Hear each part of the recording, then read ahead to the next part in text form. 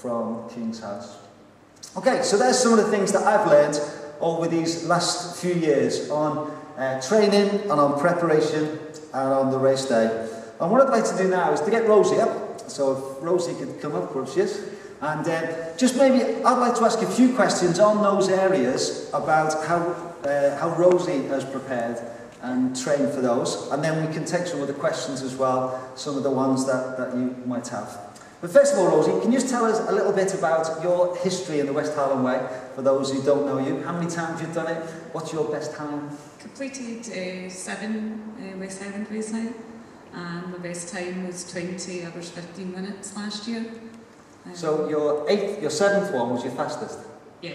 Look at that, that's impressive, isn't it? You know, to get, yeah, well. And not only did you run your fastest, but you also won the race, didn't you? Yeah, won the especially I did. Yeah. How did that feel? I didn't let myself ever believe I could do it until I actually got to the finish. Right. But it was quite, I don't know if it was anything to do with training, or training hadn't really changed any in previous years, or if it was just adrenaline, but at the end I was still running hills where I'd usually be crawling up them. So it was a fantastic deal. Yeah, that was excellent. Okay, so if we think about those 3 areas, Rosie, your trainer, I've said that I'm very structured in my training. Can you give us a little bit of your training, say from January onwards? How does your training go? I only run sort of twice a week. A Wednesday night with the Australian Striders and a Sunday with our fellow endurance runners as well.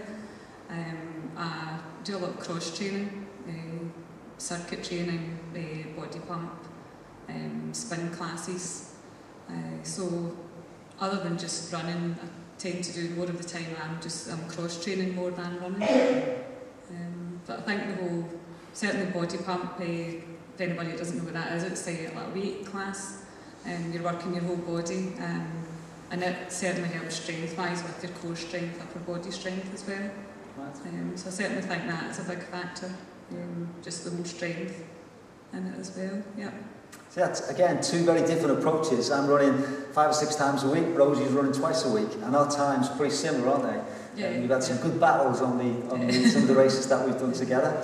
It's, again, different ways of doing it. What about your sort of longer runs? Do you get on the West Highland Way route? Do you like to actually practice on the route? Last year we got up a lot, Stuart Craig and I, we got up a lot onto the West Highland Way, and I think that helped as well, because it was fresh, the route was fresh in your mind, you knew what was coming up next. But we do try and get up as often as we can, but in Straven we've got a lot of off-road routes near us, so we try and get off-road as much as possible as well. Yeah. Because it certainly is, you feel like tougher your first off-road run of the season, certainly feels tougher in the body, and then as your training goes on you get more used to it. Yeah. And is that something that's structured, or do you just decide, I fancy having a long run this week, or is it planned out? No, we try to start off just gradually building our mileage up. The last few weeks we've been doing some 20 miles each Sunday. But the West Highland Way runs are just a weekend that we can get Craig's wife Anne Marie, we can get her top tint and taking us up there. She very kindly drops us off, and then she drives us and picks us up again. So they're not, the runs on the actual route aren't structured, it's just really when we can all get together and get up there. So we've had a couple so far this year. Good. You're doing the Flink this year? Yeah. That'll be my longest run before the race. It always is. Yeah. And it's a good, being in end of April, it's a good judge as well to fitness, whether you can just keep ticking over until the race, or if you need to get more miles in. Yeah. Good. Okay, so that's a little bit about your training. What about your preparation? Are you someone who likes to plan it all out, or how do you find your preparation? I do have, look, for my backup crew, I do have a sort of list of what I would like at certain places, but as you say as well, it quite often changes. Quite often they get mixed up with the list as well, so I'm quite sort of laid back in that if they don't have what I want ready, I don't get too upset about it. But I do try and have a sort of structured list what I would like certain places, where I'd like to change my shoes, where I'll change from my bottle belt to my camelback, things like that. So I do that. The big thing that helped last year I did was I had all the plastic boxes with clothes in, and I put labels on the edge of all the boxes so it was easy to see, you know, what was in each box rather than rummaging through thinking that's tops or no, that's bottoms. And so that was quite helpful last year to do that. Yeah, I think that's a good idea. Certainly for your team to know where things are. Yeah. Good. Okay, so what about on race day? Do you have a clear strategy of what you're trying to do, or how I do you have I have that sort of breakdown of where I would like to be at certain times. If I don't get there, I don't get too upset about it. Every year I've just gone into the race I want to finish. But I think just personally, I'm a determined person and I'll push myself, you know, as much as I can. But I've certainly never gone in thinking I'm going to do this time and get upset if I don't do it. Always have just gone in thinking to finish the race is what I want to do. And luckily out in the 7 I finished the 7. So that's good. I'm happy with that. Yeah, well done. What about shoes? Did you change shoes or did I usually start off with road shoes and then either Balmahat or certainly if not at Balmahat, Riverdale, I change into off-road. And I like the salmon for the toe bumper. So when you start kicking stones you don't feel it. And then usually I would just stay in them till the end of the race. Stay in the salmons. Yeah. And things like your food, have you got certain things that you will always go to? Again, I have a sort of list of what I would like to eat, but quite often I vary off that as well. My two main food stops, Riverdale and Bridgeborky. And Riverdale, I usually have a cup of coffee and a roll and bacon. That's my thing I have there. And then Bridgeborky, I try and get some pasta. But quite often by then I kind of can't be bothered eating anymore, so I tend to go more for the energy bars and sort of sweets, Haribo sweets, things like that, chocolate raisins. But certainly just on training runs we have noticed I don't eat as much as what some of the guys eat that I run with as well. So I don't know if it's just in my makeup that I don't need as much fuel to keep going. Yeah. Maybe it's a male-female thing? Yeah. You were saying that this was last year was your fastest. Do you think there was anything in particular that made you go that bit quicker? I don't know. My training hadn't changed at all, but in 2010, before the race, I was actually dreading it. I wasn't looking forward to it at all. I had lost my enthusiasm. So I had decided before the race that I was having a year off afterwards. And I had a particularly tough race. I felt sick from Drimmen that year and just felt sick the rest of the way. So I was quite happy to be having a year off, 2011. But I backed up a fellow club runner, Craig. We did all the training together and backed him up, and by the time I saw the lights bobbing along at Beech Tree, I was like, I want to be doing the race now. So I came back last year, and I don't know if I was just having a year off, just more enthusiasm about it, or because my training was all really the same. Just everything went right that year. I think that was in a sense, the weather last year was probably the worst of the races you've done, isn't it? Yeah, because my plan was not to really stop, just to keep moving and eat, in the walk. But I had to stop more often to get changed. But then, if I hadn't done that, I maybe wouldn't have finished the race. If I had got so cold and wet. So are you hoping for rain again this year? Maybe not. Good. Just finally, have you got any sort of a couple of tips for people, particularly doing the race for the first time, from your experience? Anything in there you'd like to share? Just really to respect the route.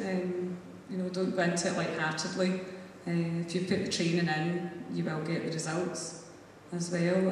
But a good thing that Tony, one of our fellow runners as well, said in my first ever West Highland Way, you will have low points, you will be down, but you will come out them as well. And any time that you're low and you feel like packing it in, think can't go any further, just take a minute. Think of yourself sitting in the hall on the Sunday at the presentation, getting your goblet, your name getting called out, and that has always been something that any of my low moments I've always thought of that and thought, well, I'm going to keep going. Yeah. I want that goblet. And you've got 7 of them. Yeah, I've got 7. Yeah. So what about your race for this year? Are you, do you feel you can go quicker, or what's your thoughts? Just going to get into it in the same thought, just do what I can do and see what happens. Yeah. Obviously, if I can do quicker, if I get rid of that 15 minutes, that'd be amazing. Get 19 hours or something, that would just be fantastic. But just to complete it again is really what I want to do. Yeah. Excellent. Thank you very much.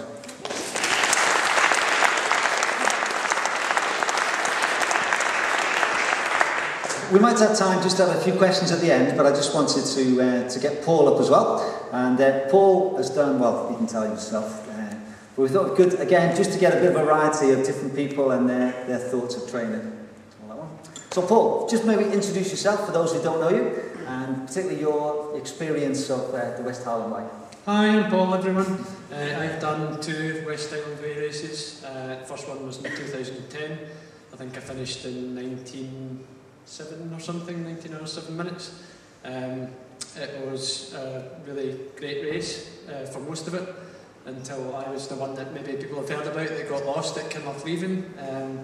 I lost about an hour. I thought I was really understanding what was going wrong, and I thought, no, I can't possibly be going the wrong way here.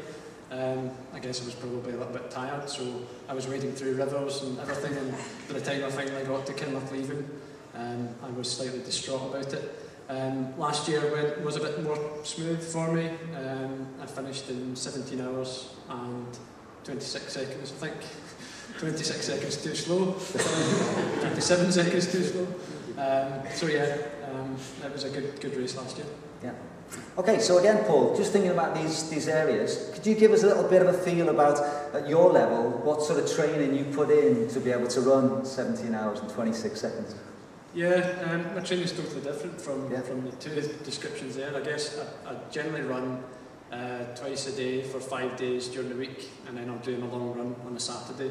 A long run would be anything over 30 miles. So most weeks I'm doing between 80 and 100 or so miles, and that's reasonably consistent. There'll be, I guess, probably 1 week in a month that I'll do slightly less, and I'll maybe do something else and get on the bike for a wee while if I can. And do you find you can, obviously your body copes with that okay? Yeah, I mean, I've been doing it for quite a while now, so I get up at a ridiculous time in the morning because I generally start work quite early. So I get up. Isn't your hashtag 444? Yeah. Is that to do with? Yeah. That's. I leave the house usually at 4:45 for a morning run. I get back in, get changed, get to work, and then I'll try to run home at night as well. So I've been doing that for a couple of years now, so I'm kind of used to doing it. And is that a mixture of things? Speed sessions, road, off-road? What would be a typical week? It's a mixture. So I guess Sunday I'll usually just do a recovery run from the long run on the Saturday. So Monday, usually try and get straight back into it, maybe do a hill session in the morning, or some intervals in the morning on the Monday. Tuesday it might be a slightly easier session. Wednesday again it'll be a speed session. Thursday like a double session. I'll do slightly longer on a Thursday. And then a half session on a Friday, ready for the big long run on the Saturday, and it kind of generally goes like that. So I try to mix it up as much as I can, and I try to make the long run on the Saturday as interesting as I can, so try and get out to some new places, get some hills in, and make it as tough and as interesting as I can. Yeah. And those long runs, is that on the West Highland Way route? Do you practice on the route, or do you... Yeah, I mean, I've been on the route loads of times to the point I'm probably sick of it a wee bit, and I tried to give it a bit of a break before the fling and before the West Highland Way. So yeah, I try and get off-road as much as I can because that's what I enjoy doing. But I guess from a timing perspective, a lot of it's spent on the road during the week, just to get it done as quickly as I can. Yeah, and that training, is that races as well? Is it important for you to race regularly? Yeah, I race as much as I can. I probably, you would say, maybe do too many races or something, or I just get really excited about it. I love racing, I love being in the middle of it, I love racing people, I love the atmosphere. and maybe do too many. So I think in my first year I did 7. I attempted 7 or 8 last year, and I'll probably try and do 7 again this year, just because I enjoy it. And it probably means I don't always get the result that I want, but I just enjoy racing. Yeah. Okay.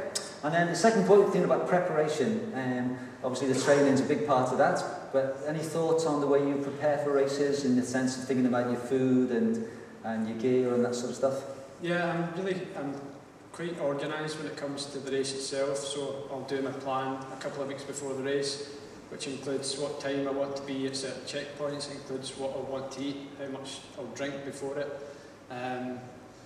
which is really useful for my support crew, particularly on the West Highland Way, so they've got a clear idea exactly of what I'm looking for when.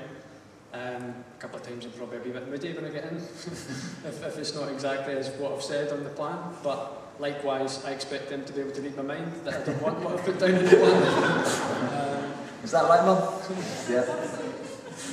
So I'm very lucky with the support crew, but I think it pays, certainly for the West Highland Way, to take as much of that kind of stress out of the Friday before it as you can. So the first year I did it, I tried to organise all my drinks, all my food and checkpoints and clothes on the Friday, and I ended up, I took the whole day on the Friday. I was up on my feet doing stuff, whereas John had said earlier, I really suggest you try and get as much as you can done in the morning and just lie about or sit about or watch a movie or read a book or try and get some sleep and stay off your feet as much as possible. So I guess it helps if you're trying to move as much as that stress early on, so get your shopping done a couple of days before, make sure you've got everything in the house. I try to have a think about what meal I'll have on the Friday, what meal I'll have on the Thursday night before, just so you've got everything prepared and everything organised. And it takes away some of those potential stresses on the Friday and the Saturday of the race. Yeah. And just on about food, I know when we did the podcast, then you talked a little bit about your diet as well. Do you want to tell us a little bit about your diet? Yeah, I don't eat meat, I don't eat dairy, so I guess I'm probably a vegan. I just don't like the term vegan because everybody thinks I'm hippie, or I just don't like food. I love food and I'm not a hippie. I've been vegan for about 2 years, and for me, I find it really fits with what I do in terms of ultra running. I think I'm very careful about what I eat, obviously because I have to be, or I choose to be, but it helps me to recover more quickly, I think. It does pose some challenges sometimes for races in that you need to be quite planned ahead about what you're going to have, and there's times it's easier just to grab something that, I don't know, even as down to the little pots of porridge that you get, they've got milk in them obviously, and so it needs to be quite organised, but I think it's really benefited me. I know there's a lot of chat about diets, particularly for ultra runners, and paleo diets and vegan diets and high carb, low carb, but I guess it's just about finding what fits you and what works best for you, but it certainly works okay for me. Although I was at a race on Saturday and I was standing before the race to go into the toilet, and some guy who was running his first ultra, and he was quite a big gentleman, say that properly, and he just randomly made some remark about how skinny I was, and oh, look at this skinny guy, you've obviously run a few races, which I thought, I was getting a bit paranoid. Not wear those running tights again. I guess it's each to their own. Yeah. Okay, and then what about race day? Have you got, again, I would imagine you've got quite a clear plan of you said in your preparation, but what sort of strategy do you have for the West Highland Way? I mean, I'm quite clear before I start what times I want to hit for each of the checkpoints. I don't break them down into 2 or 3 mile chunks. I generally stick with the first one being 12 miles or whatever, that's your trim. I know what time I want to hit. I know what time it's going to be too fast, and I know what time I think it's going to be a little bit too slow. Obviously it's quite easy, you get excited, it's a really exciting start, in the middle of the night everybody's got head touches on, people are shouting and clapping. It's quite easy to run away too quickly, which I'm probably still guilty of, if I'm honest. I try my best not to be, but it's such a long race, and even when you have those low spells and you feel that you really just want to stop or you want to have a walk, it doesn't mean it's the end of your race, so have a walk for a few minutes and you might find a bit more energy, and you might feel like, well, I'll run to that next tree then, and then it can all kind of move on quite quickly from there again. So nothing's a disaster unless you allow it to be a disaster, I guess, on the West Highland. Yeah. You were saying about that first race when you got lost into Kynaston. Sort of mentally, was that hard to cope with, and how did you cope with that? Something going quite drastically wrong in a race, because you were third or fourth at that point, weren't you? And you lost a couple of places and had to try and deal with that. Coming off Devil's Staircase down towards Kynaston, I was thinking, this is my first West Island Way race. I'm in a great position here. I feel okay. I'll soon be down in Kynaston. I'm going to get some warm food that's been prepared exactly as I put in the plan. And I was coming down the hill, and for some reason, I guess it probably creeps up on you a little bit. I didn't really realise I wasn't thinking straight. I got to a junction that isn't really a junction, but I decided to turn right rather than just follow the main path down. And I was just so convinced that I couldn't possibly be going the wrong way that I just continued to push on, thinking, no, this will be fine, I'll pop out and Kynaston in no time. To the point I was actually, I saw things that weren't there. I could see vans, I could see a bridge over the river that wasn't there, and it was just a branch. So I guess it can creep up on you that you maybe you're not thinking as straight as you normally would. And that was certainly quite difficult to deal with by the time I realised that I felt as if I'd just ruined my race entirely. I probably lost about an hour, and then it was hard to pick myself back up again and go back out of Kynaston and back up onto Larrigan. So yeah, it was quite hard to deal with, but I guess I was always going to finish, although I wanted to kick some things around the room and make a bit of a fuss and be dramatic. Why not? It's my race. And then finally, have you got any thoughts that you'd like to pass on, particularly, say, for those who are doing the race for the first time from your couple of years doing it? I guess a couple of things. Probably for the support team, I guess, because it's such a long day for the support crews that you may be really concentrating on what you have to get ready for your runner when they get into a certain checkpoint, and should they get them changed, should they be checking if they've lost weight, do they look okay, and it's forgetting to maybe feed yourself and make sure you're looking after yourself so that you're still okay by the time you get towards the end of the race. I think that's really important and something that we learned from the first race, and I guess my support crew were a wee bit more organised for the second race, because it is a tiring day for them, and I forget how stressed they probably get waiting for the runner to come in, whereas I don't really suffer that stress. I just concentrate on running. I guess other tips, I wouldn't spend very long in checkpoints if you can help it. I don't really stop at them at all if I can help it. Grab your stuff. If you've got food and drinks there and you can, grab your stuff and maybe even just walk and start eating your food and get your drinks down you, because every step you're getting closer to Fort William obviously, and if you stand about for too long you'll get cold, and then it must be much more difficult to start again. Great, thanks. And for this year's race, what are your plans, hopes, aims? I'm looking to maybe gain 27. No, I would hope to be quicker again this year, but we'll see what happens. Yeah. I'm feeling good, training's going well, so yeah, looking forward to it. Yeah, good. Thank you very much.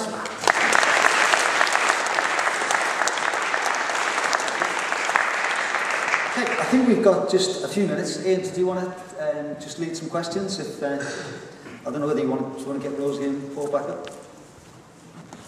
Yeah, if we can just take some questions from the floor, if there's anything that people want to know for any of the speakers that we've had so far. Rosie and Paul do shorter races, but training runs. Do Rosie and Paul do shorter races? Like half marathon, 10k, 5k.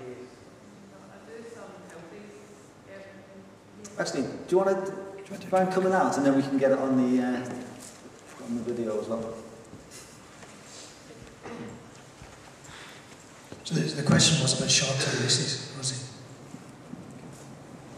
I do some hill races with Tinto, Carnegie 5, and then after that it's really just ultras that I would do rather than shorter races. I've done a few 10Ks before I've ever done an ultra, but I've never run a half marathon, I've never run a marathon or anything, so just ultras mostly. But you don't use it as part of your training? I don't know, I mean, I can be quite careful about the times that I'll run a 10k that I'll just do in training, that I'll try and reach, but I don't tend to do the races, no. Another question?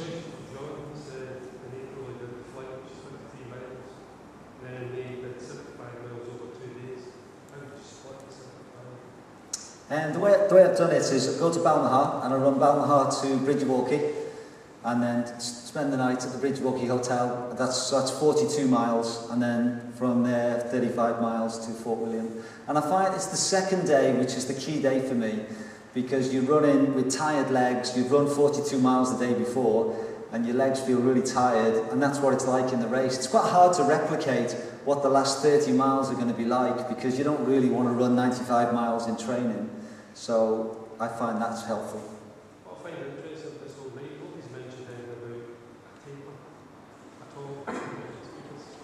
Right, okay.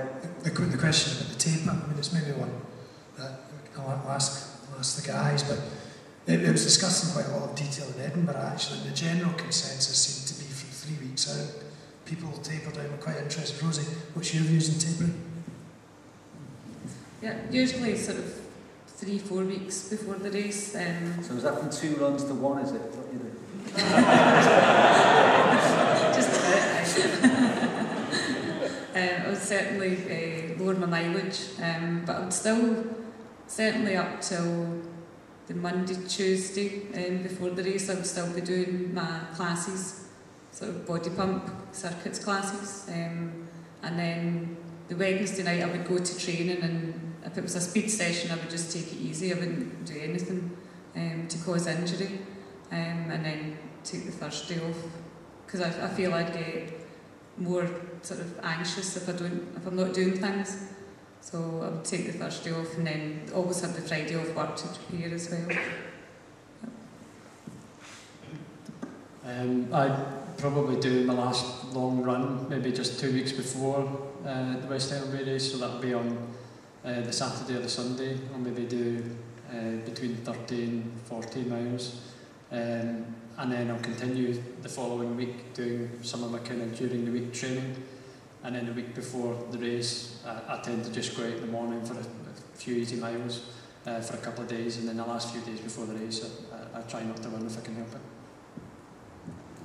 I used to from 3 weeks out, sort of cut down 2/3, 1/3. But what I always liked to do, I did this a few years, was I did a 10k the Saturday before in Bearsden. There was a 10k there, and it was sort of the feeling of going to the start and also running hard. I didn't hang back on it.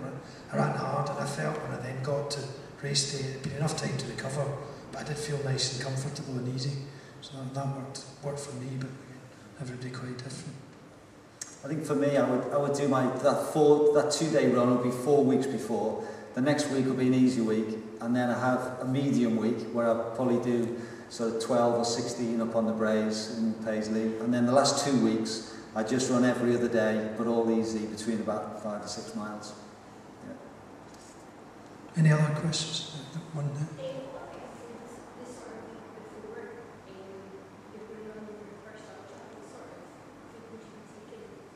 Great questions about food the week before the ultra specifically.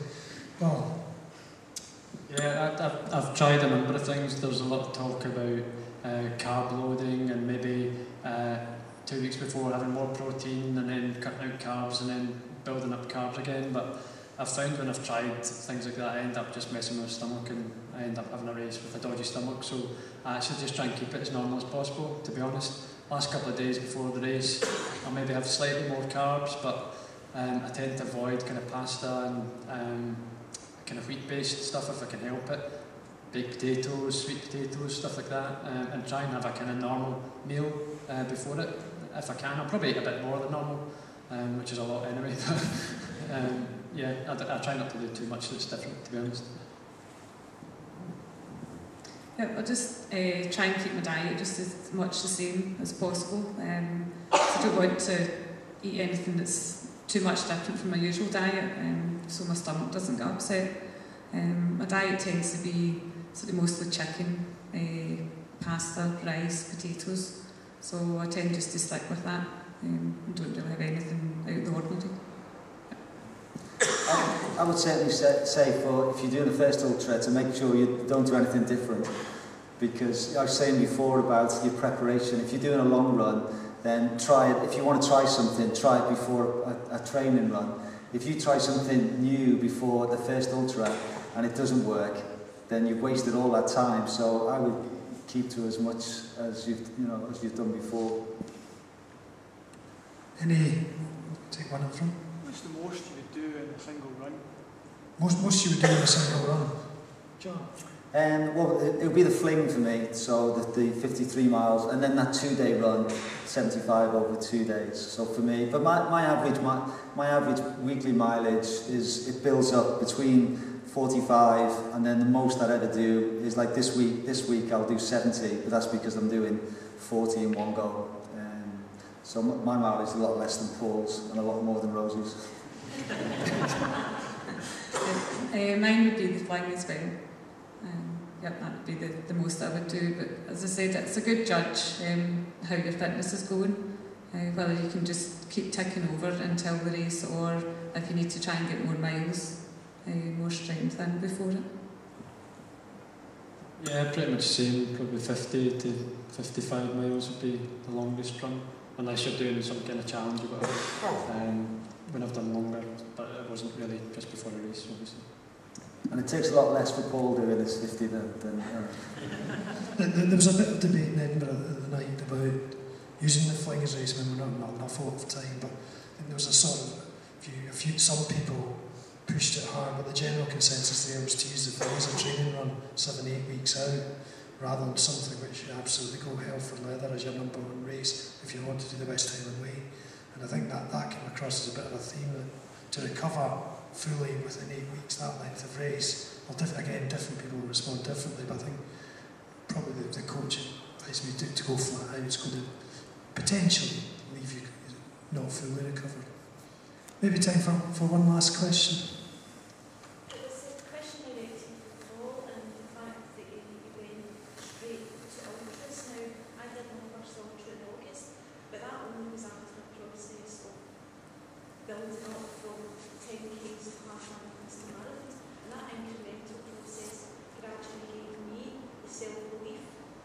I think mentally I would find it extremely difficult to go straight to an ultra, and it's actually more a question of for everybody really the principle of will about the mental process, and was that belief based on hard training? Was it just something you felt you were naturally good at? How did you just come straight to ultras? Yeah, that's a really good question, and I didn't mean it to come out to sound as if I just did some 10Ks and then I didn't mean that to come out that way. If it did, I guess I didn't take it lightly. The first one I did was the D33, which is the one up in Aberdeen. I had trained hard for it.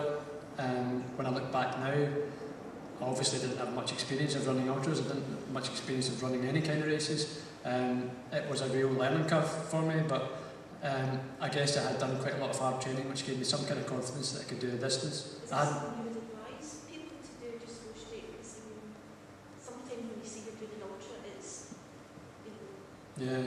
No, I wouldn't advise that's the right way to do it. I think it's probably better if people naturally move to half marathons, and I think a lot of the great runners that we see at the moment have naturally come from doing halves and straight up to marathons and then on to ultras, and it's probably a more advisable route.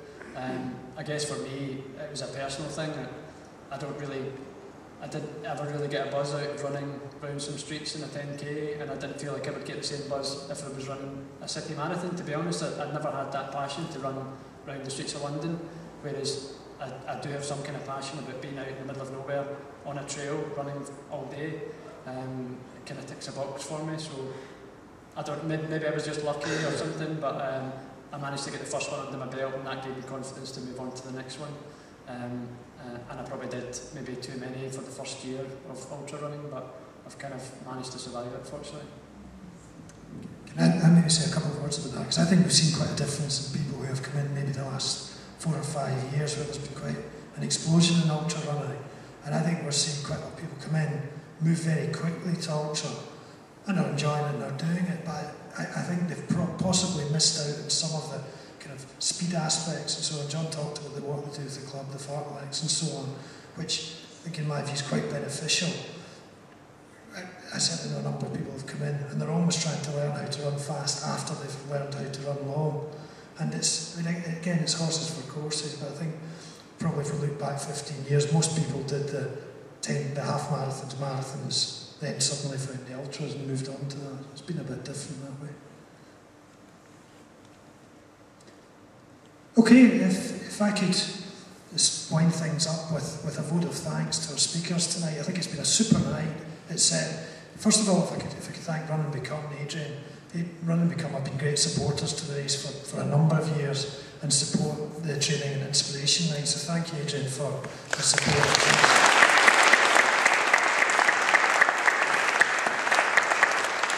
I think all of the speakers tonight have been fantastic. It's been some really good discussion. Thanks to Stan and support. Thanks to Chris Ellis for coming all the way down, Kinlochleven to give the medical talk, which is hugely important and we take it really seriously.